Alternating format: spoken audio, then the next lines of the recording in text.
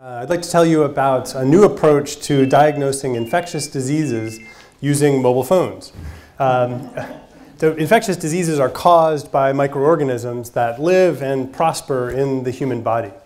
Diseases like tuberculosis, malaria, influenza have devastating consequences when these diseases are progressing. Now, we're actually outnumbered about 10 to 1 by foreign cells in our own body.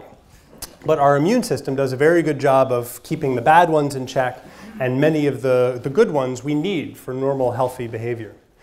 So the immune system is important until it doesn't do enough or can't do enough. And that's when we have the spread of infectious disease.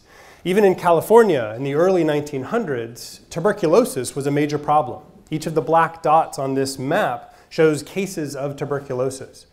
But through better understanding of the epidemiology of tuberculosis, better care, and better ability to diagnose the disease, it's been eradicated. Now, many diseases throughout the world are diagnosed by looking for the cause of the disease, in particular looking for the microorganism that triggers the results. And how this is done is using a microscope and having a trained person look through that microscope. But that's not available in many parts of the world where these diseases are still significant. So could mobile phones that we all have in our pockets be useful in this? Mobile phones, more people have access to mobile phones now than clean water. And as a result, perhaps the high-tech capabilities of mobile phones could be used for diagnostic purposes. So several years ago, we began putting lenses on the end of mobile phones. Some of you may recall a company called Nokia. They made mobile phones, and this is back when they were still making phones. We were able to see, using the same camera you would use to take a picture of a family member or a plate of food, we would put a blood sample in front of it, and we could see blood cells. We could see white blood cells, red blood cells, count platelets. We could do things that you would normally do only at a hospital, only at a well-equipped clinic. And if we added stains to these samples, stains that specifically attach to microorganisms that cause disease, then we could visualize things like malaria. These little bright specks inside of the red blood cells are malaria, the same for tuberculosis. But images like this still require interpretation. So we started to develop algorithms that would clip out the causes of disease, the microorganisms themselves, and then classify them based on how likely are they to be the diseased organism.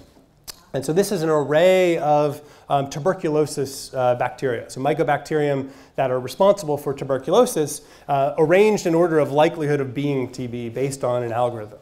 So this combination of software optics added to mobile phones has led us to build integrated systems that are relatively easy to use and can expand access to infectious disease diagnosis. And so one particular case we've been tackling recently has been river blindness in Central and West Africa.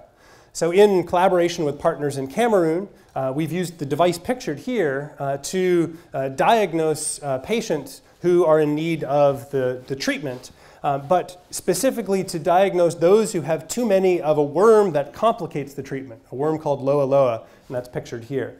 By counting the number of these worms, we can determine whether or not it's okay to give drugs to an individual to treat for river blindness. And this has allowed us to resume treatment for river blindness in Cameroon just this past month, simply by pricking a finger, inserting it into the device, and then within 2 minutes you have an answer of whether or not an individual can be treated. And so these types of applications of mobile phones combined with software and hardware additions have allowed access to critical diagnostic tools that didn't exist otherwise. So expanding that access even more broadly is something that we're looking at for a number of different diseases.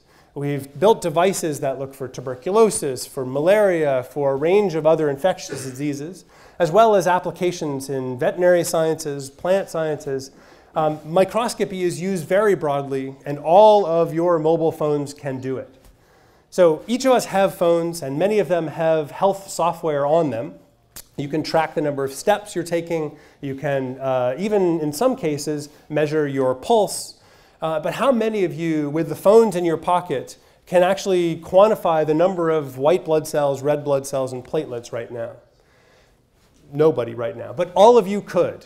The technology exists, and it's just a matter of time before we're all going to be able to do it. Thank you.